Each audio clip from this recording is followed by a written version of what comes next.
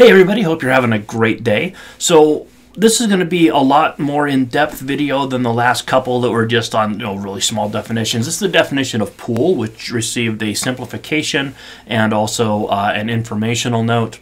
And then we're also going to talk about the definition of permanently installed pool, and that was something that desperately needed to be fixed. Hey, I can say this, I'm on Code Making Panel 17, the guys that do pools, and yeah, the definition of permanently installed pools had a fatal flaw in the 2023, so good that we got this fixed. Unfortunately, one of the informational notes that we added that we're gonna talk about came as a result of a death of a young girl in the Houston, Texas area. She was drowned, and if that's something that you don't want to hear about, maybe that hits close to home for you, maybe this will be a good video for you to skip, and nobody's going to think any less of you if you don't want to, hear about a young person meeting a really untimely end. So with that said, let's go ahead and talk about what happened here in the 2026 code. So the definition of pool was simplified, and 2 informational notes were added. All right, so what is a pool? Well, that would be equipment that's designed to contain water for swimming, recreation, wading, immersion, or therapeutic use. So we had a bunch of words that just didn't need to be there. I think we talked about, on a permanent or semi-permanent or temporary basis, which, okay, well, pretty much covers everything, right? It's like saying it's either hot or cold or somewhere in between, So, yeah, we simplified the definition. We added the word recreation because we really wanted to clarify, like one of the things that we discussed far longer than we needed to was whether or not like a cooling tank, a cooling reservoir at an industrial facility is a swimming pool. Well, obviously not, right? Now, will people get in there if they have to, clean a pump or do something? Well, sure. Does that make it a swimming pool? Well, of course not, right? It's for swimming, recreation, wading, immersion, or therapeutic use. We added an informational note here to clarify that a leisure river is a pool. Now, the term lazy river you might be familiar with. Lazy river originally was a trademark term, right? The company that invented it called it a lazy river, and it was a trademark. So in the NEC, we're very, very careful to not use trademark terms. So a leisure river is what these things are called generically. So if you call it a lazy river, I'm certainly not going to call the pool police on you, but know why we call it a leisure river instead of a lazy river. Okay. Here's why we had to add this, because maybe you're looking at this and you're saying, well, yeah, of course a leisure river is a pool. Well, not so fast. What happened, and oh, this was just absolutely horrible. There was a leisure river, and a young girl basically got sucked in by one of the pumps that was supposed to be pushing water out. From my understanding, and I allegedly, saying all those things, I can't say it for certain. I didn't see it. But one of the guys on panel 17 helped investigate it. He was very close to the situation. And what it sounds like is the pump motor was miswired. They reversed it, right? They reversed the rotation on the motor. So instead of pushing water, it was sucking water.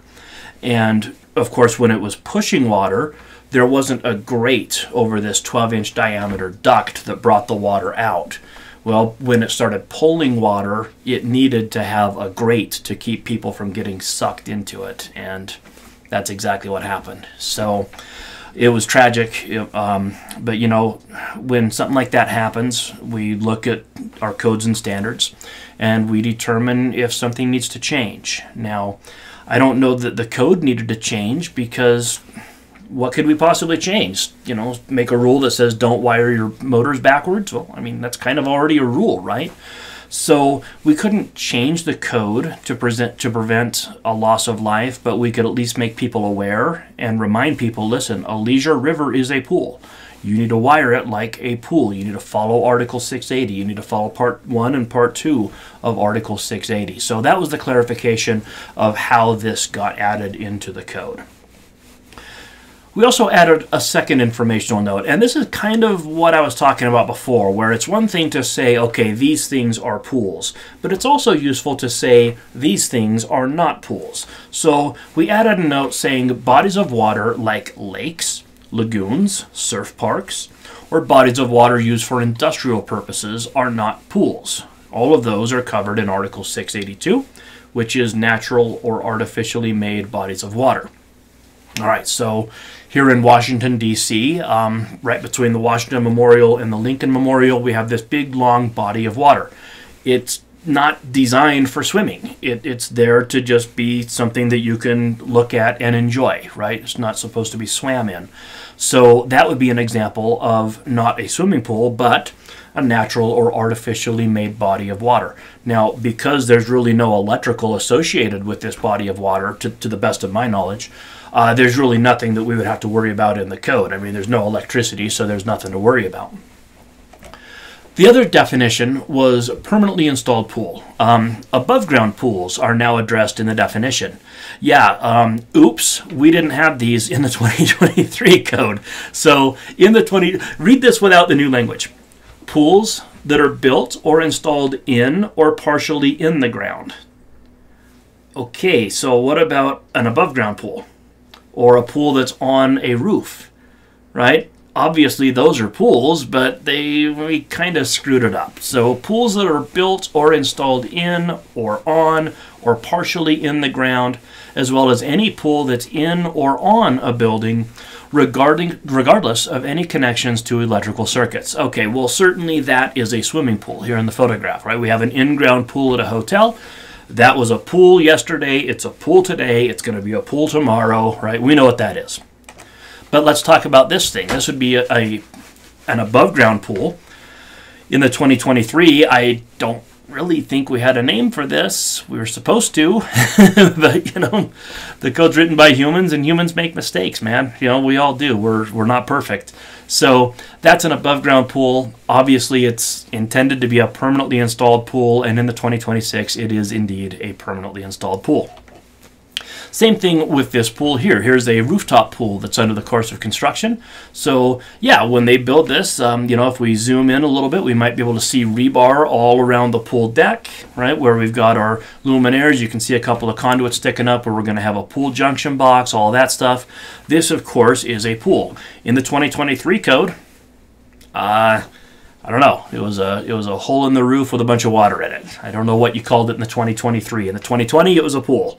The 2023, it was a black hole. In the 2026, it's a pool once again. So there you go. Couple of good clarifications. Again, it was, you know, kind of sucks that sometimes we, you know, it takes a tragedy before you know that there's a misunderstanding or something that needs to be fixed. But, you know, all you can do is learn from it, right? You can't go back and undo it, but you can learn from it. And hopefully we did, and hopefully it never happens again. So there you have it. There's your definition of pool and permanently installed pool. And in fact, that's all the definitions that we're going to talk about in this series of videos. I promised I wasn't going to do, you know, 30 videos on pools, and I'm not. We did 4 videos on definitions. Hopefully that's enough.